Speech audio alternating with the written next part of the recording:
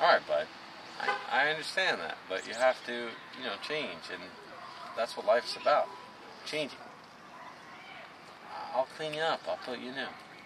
Hey, what's up? I didn't even know you guys were here.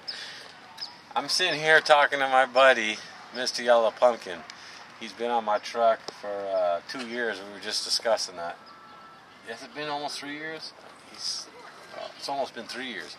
And he's on my truck like a mascot. He used to be, when I first got him, bright yellow, and he glowed in the dark, and all the kids got happy when they would see him. But I was just telling him that Christmas is over, so it's time to give up the Santa hat. But he said he didn't want to give up the Santa hat because he thought it made him look pretty.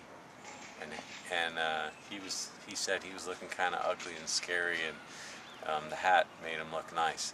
So I was trying to convince him not to retire, but he says he's going to retire. So, I'm going to let him go, and I really miss you, talk to you all the time, but, whatever.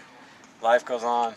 So if you out there in the world and you're watching this video, and you got a yellow glow-in-the-dark pumpkin lying around, or you know where I can find one so that the spirit of Mr. Yella Pumpkin can come back and make everyone smile and laugh as I'm driving through town, just send it to me, send me a message, text me, whatever.